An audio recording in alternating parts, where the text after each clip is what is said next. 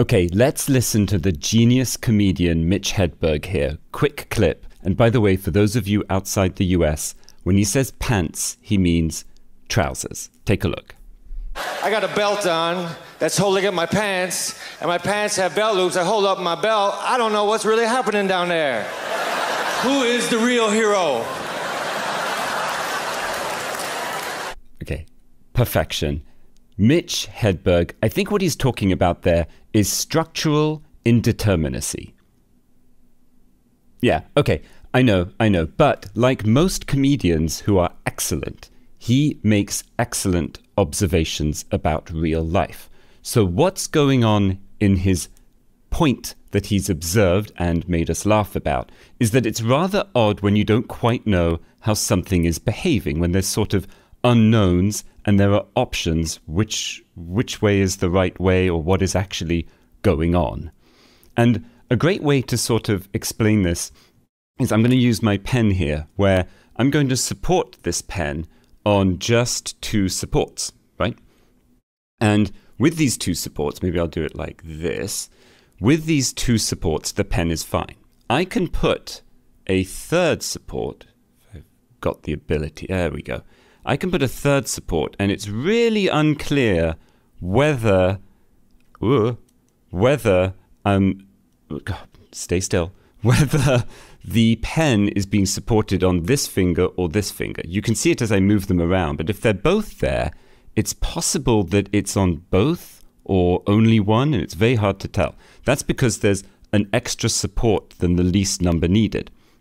And if I put all of my fingers there, then of course that's quite significantly more, and we're not quite sure. I feel the pen resting on my fingers, but I can also move them around ever so slightly and get it to be almost from something to nothing. And so we call this structural indeterminacy because there are more supports than the minimum needed. And more formally, there's more unknowns than the equations to solve for it. And this is a very practical situation that we see all the time.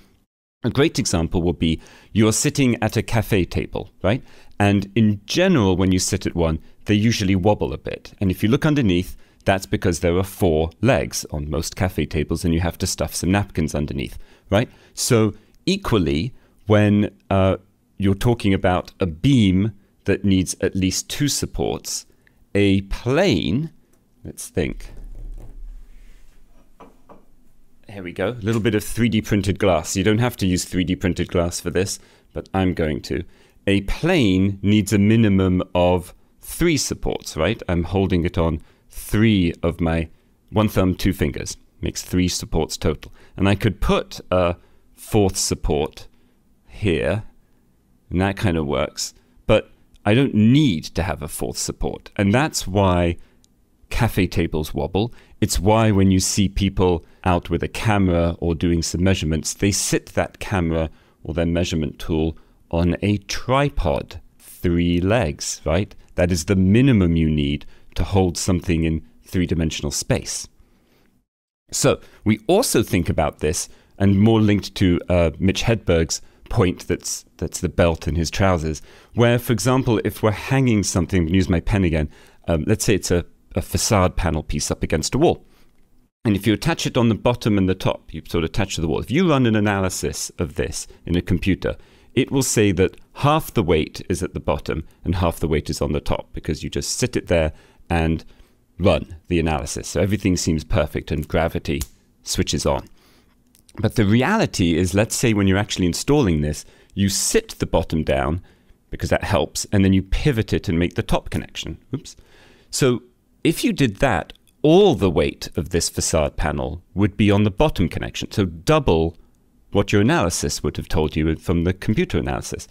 And equally, you might have someone decide to, no, I'm going to just hang it from the top and pivot the bottom down and make that connection. And then all of your load is at the top and none at the bottom, vertically. So related to this, in terms of when you're in a situation where the loads could go through different options, it becomes quite important from a structural design point of view to think through that sequence, to do a couple of things. For example, you might provide a bolt connection at the top and slotted connections at the bottom, or vertically slotted, or vice versa.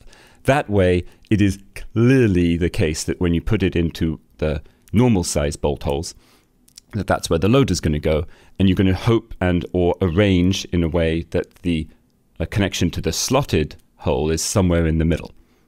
You can also, great idea, communicate with the people building it and discuss what the sequence is of the build, what matters in terms of what can be designed for or has been designed for, so that the structure behaves in a way that you know it can work. It's a related theme, although not directly exactly the same, to do with indeterminacy.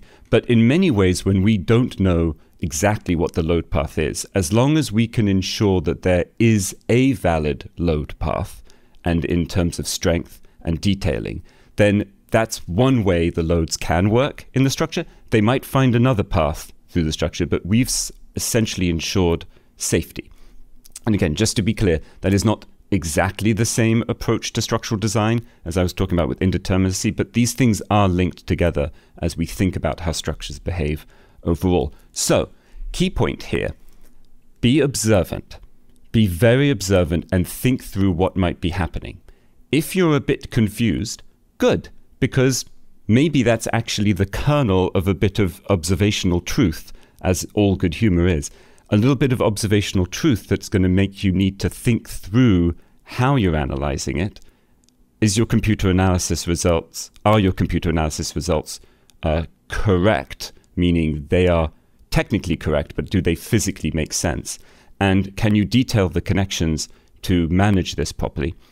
And are you in control of at least a valid load path through the system? And here are structural engineering jokes that would have been better if Mitch Hedberg had said them. I knew a structural engineer who said he could use just 3 columns instead of 4. I said, dude, I can do better than that. I can use 1 column. But it would be a tent. I just need some fabric or a poncho. I heard that the forces going through a structure are not always known. Seems to me like structural load paths are like ninja warriors or covert ops going through a structure. In that case, that means the beams and columns are their accomplices. Now, when I walk into a building, I am afraid of the beams and columns. I am saying, you stay back from me. If we don't know the structural load path through a structure, then that means a structure is a riddle wrapped in a mystery, wrapped in an enigma, held together with some bolts. Gravity sucks, man, but I have a solution. Helium. We just fill the buildings with that stuff. It would be easier. Then, instead of having columns that hold the building up, we would just have cables to hold the building down. Also, all meetings would be hilarious. I would like to be in a building filled with helium. Why can we not make that happen? You know, my friend said, that is an amusing observation. I said, you are right.